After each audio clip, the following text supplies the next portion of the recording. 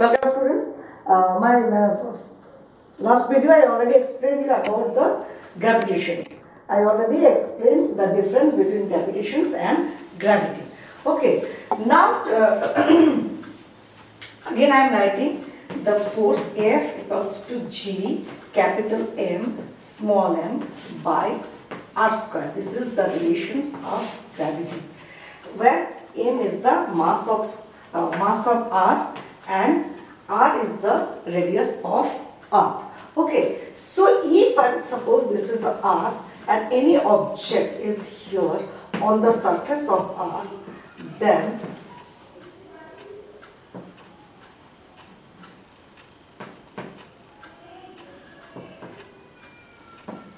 any object on the surface of r, suppose A, mass m, then this object will be attracted by r by the force F. And now the question is, if you will ask a man that if earth is attracting the object by a force F, does the object A also attracting earth by the same force? The answer is yes. By the force F, when earth is attracting the object A by a force F, suppose F, towards its center, the object also, this object A also attracting the earth towards it by the same force F.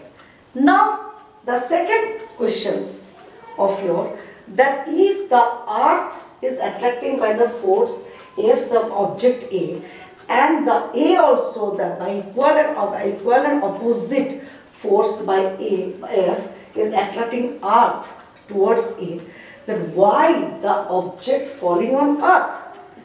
Why the earth is not going to object A? Why it is happening? Why the object is, suppose A is here, then it will fall on the earth. Why this is happening? The answer I am telling you here.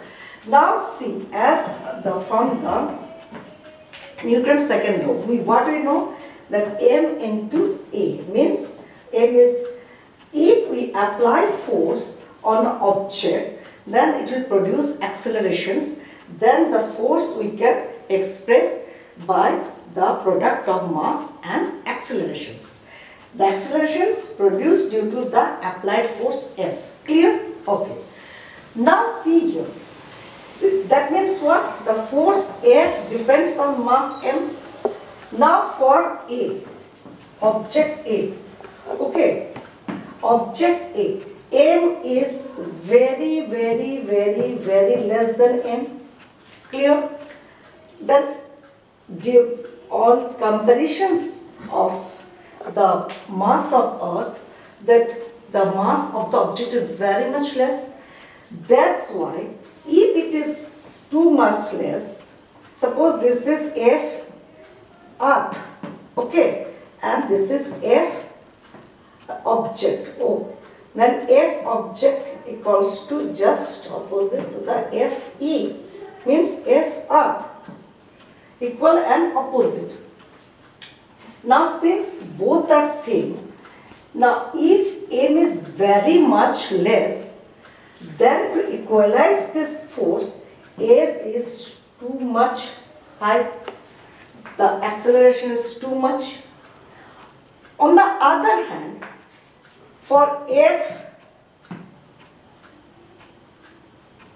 this is F object and this is F earth. Now m, A, here m is very large, that means A will be very less.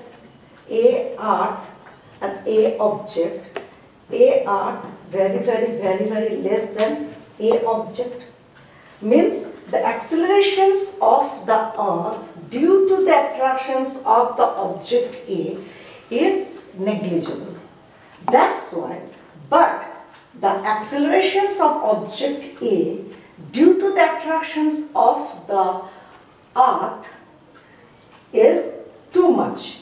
That means AO, because why? Because M is very much less. Since the product is equals to the force, if one decrease, then another definitely will increase. Here M is too much, so definitely A will, to compensate this one, A has to be very much less.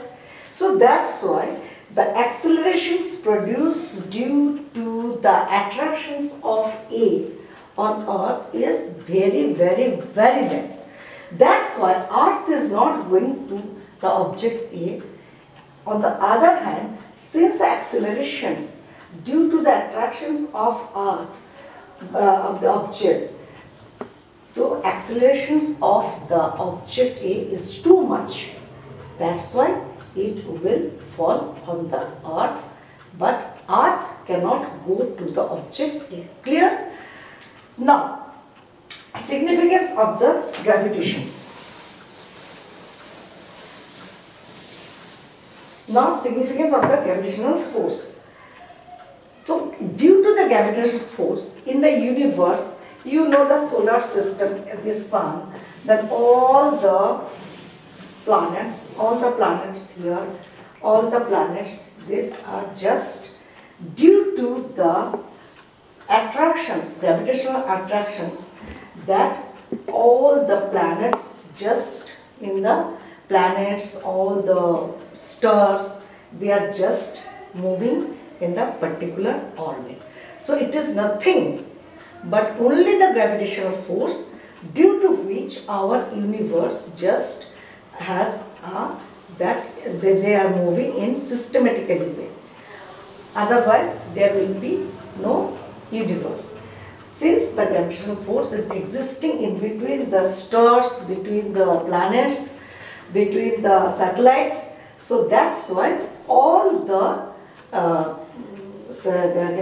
planets and stars, all the celestial bodies, they are moving in a particular orbit.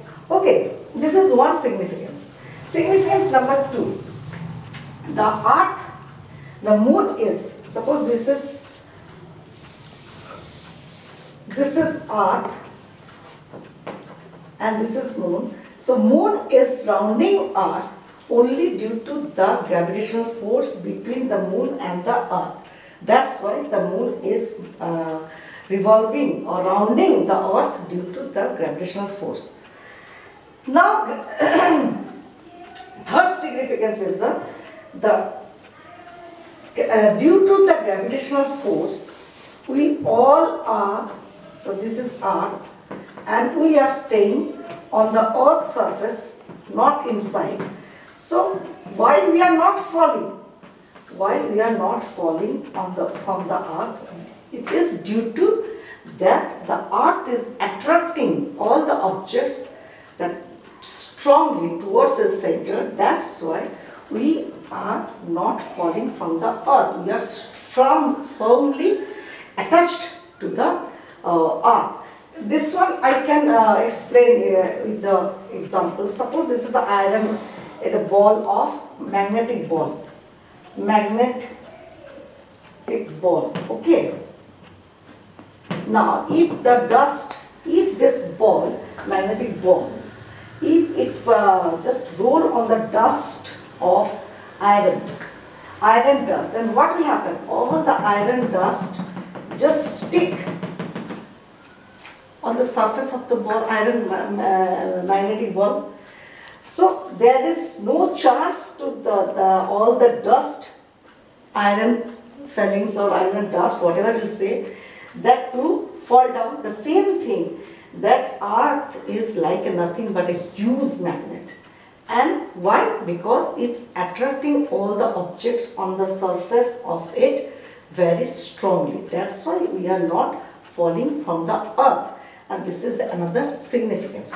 And not only that, above the Earth there is an atmosphere. The atmosphere means the layers of air. Okay, layers of air. Since the Earth is attracting the atmosphere strongly towards it, that's why the layer of the air or the atmosphere is not escaping the Earth's surface. They are just above the Earth's surface. Clear? Now, the rainfall, snowfall, everything. Since we know this rainfall, suppose this is cloud, this is cloud. So from here the rain, why it is falling on the earth? Why they are not fly away? Because of the, since the earth is attracting all the things, the rains, the snows, everything. So towards it, rain, towards the center, that's why surface, that's why the rain falls on the earth's surface, snow falls on the earth's surface. This is another significance. Now, the high tide and low tide. See here the oceans are there. So due to attractions of the moon attractions, the water of the oceans just move up, and from here also, that time here the water become less and here become more. This is called high tide, and here called low tide. Okay, why? Due to the attractions of the moon, gravitational attractions, this water of the oceans just go up, and this is called high tide. At the same time, here in the other end, this one having the low tide, because the water levels decrease. So each to high tide and to low tide on the because of the in each 15 days, that this high tide and low tide, due to the attractions of the moon, is the significance effect of the gravitational force. Okay, between the earth and the moon. Clear? This is another applications. Now, the next video I will explain you the Kepler's law. Kepler's law. So the famous scientist Kepler, he has given 3 laws, that due to the based on the gravitations, the 3 laws he has given, that laws of orbit, laws of areas, and laws of period. So now the time is short, the next video I will explain you about the Kepler's law. Thank you.